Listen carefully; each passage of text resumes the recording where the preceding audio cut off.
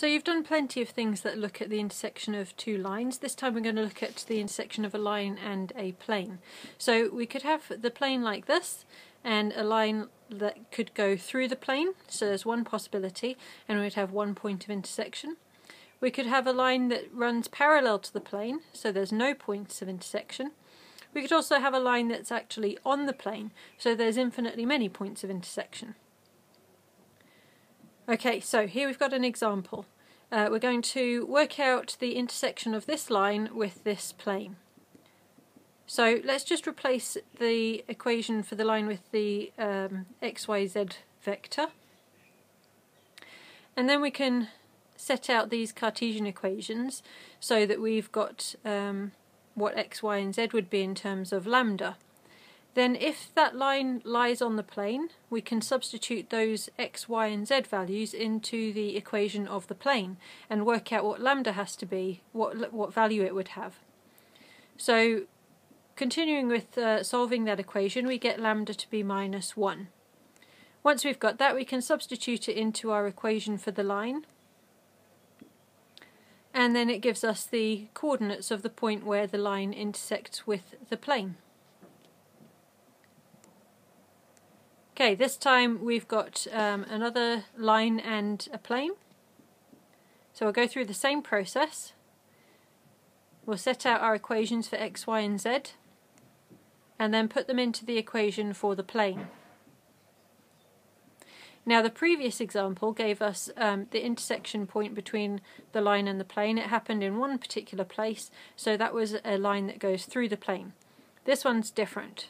If you multiply out those brackets and simplify, you get this situation where 1 equals 1.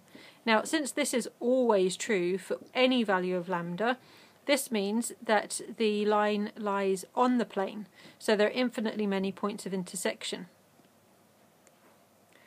Okay, in our third example, same again, we're going to set out our equations for x, y and z from the equation of the line and put them into the equation of the plane. This time when we simplify that, we get this answer of 7 equals 1. Now of course that can never be true for any values of lambda, so there is no solution to that equation. There's no intersection. That means that the line is parallel to the plane. Okay, now finding the distance of a point from a plane. One thing that you need to know is that if you have the equation of the plane in Cartesian form, then you can get the normal straight from it by reading off those coefficients of x, y and z.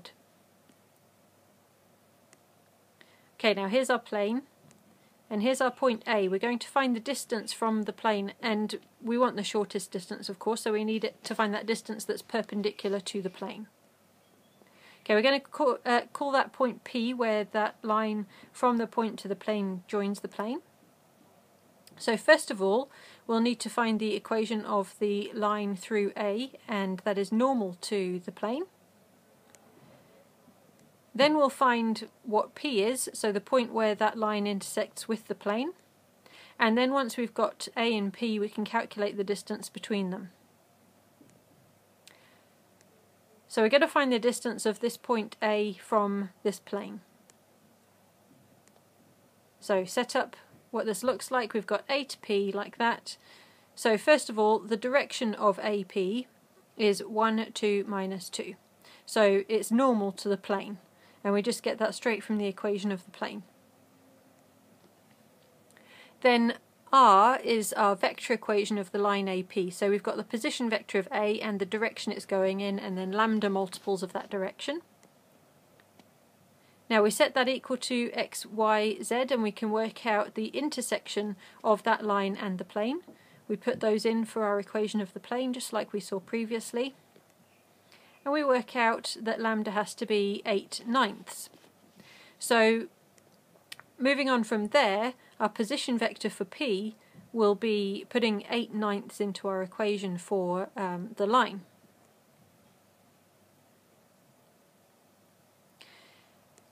Now that from here, this is probably the way you're most likely to think, is to work out the length of AP, we'll do subtract those two position vectors so that we can get the vector of AP, and then we'll find the modulus of that vector, like this.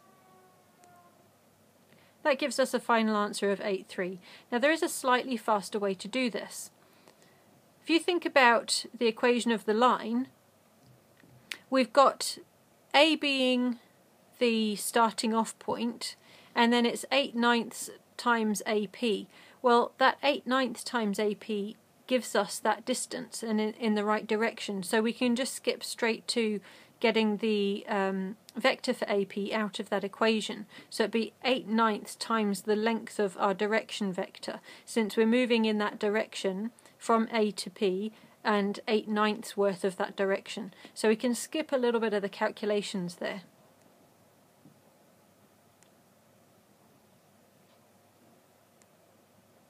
Okay, now just a note, I'm not going to go through an example of this one because it's fairly straightforward, but if you're asked to find the angle between a line and a plane, this is what you would do.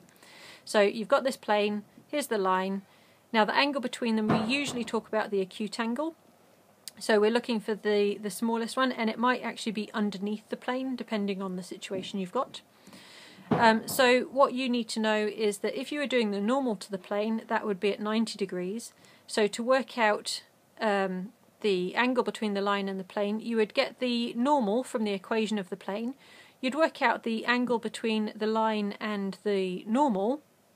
So on this diagram it's A, and you've done angles between vectors already. You'd use the scalar product on that, and then once you've got that angle, you would know that it's 90 take away that angle to get the angle between the line and the plane.